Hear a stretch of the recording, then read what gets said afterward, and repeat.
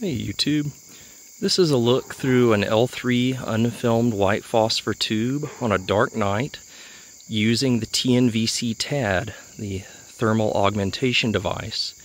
Right now we're in high contrast mode, white hot, with the subsetting of Arctic. I find that filters out a lot of background noise on a hot, humid night like tonight.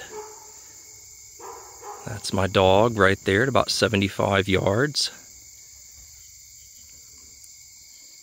It's an electrical junction box right there. Like I say, we're in high contrast mode.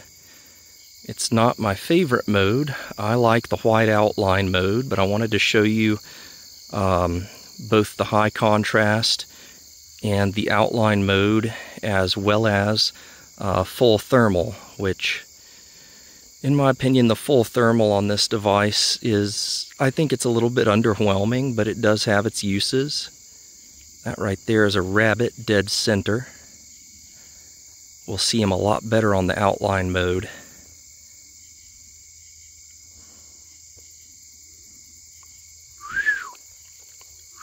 Here, boy.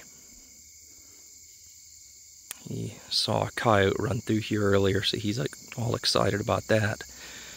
Anyway, let me turn on our full thermal mode so you can see that briefly.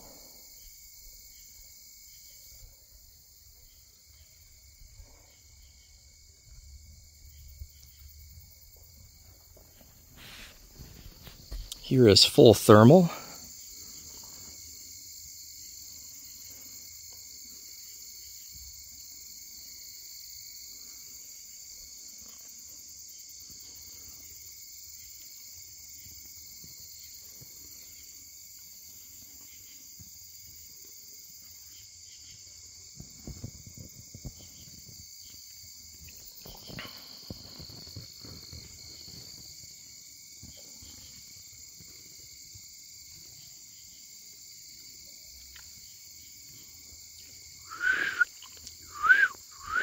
Here, boy. Now we're going to go ahead and hit my favorite, which is the outline mode. I find that it works the best.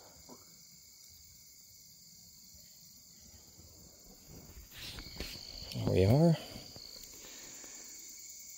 You can easily see our rabbit here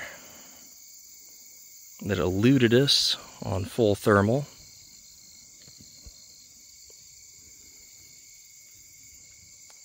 My dog rapidly and easily shows up. Get a little more background noise. But the outline mode is by far what I have found to be the most useful.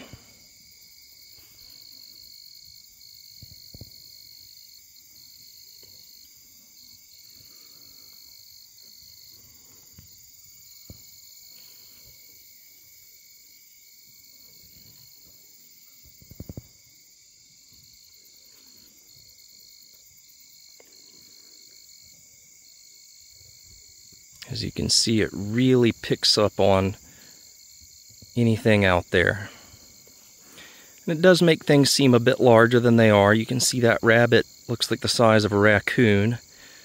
That's just part of it. But the outline mode really is where this unit shines. As you can see, you can't really see my dog on night vision. Move him into the thermal field and he easily shows up. Anyway, what I would do if I didn't know that was my dog is I would illuminate him with IR, which would overpower the thermal overlay, and then I'd be able to see him through the goggle, or PVS14 in this case. Anyway, I think the TNVC TAD is a very strong, very good force multiplier. It gives you capabilities to detect and spot things you otherwise would not.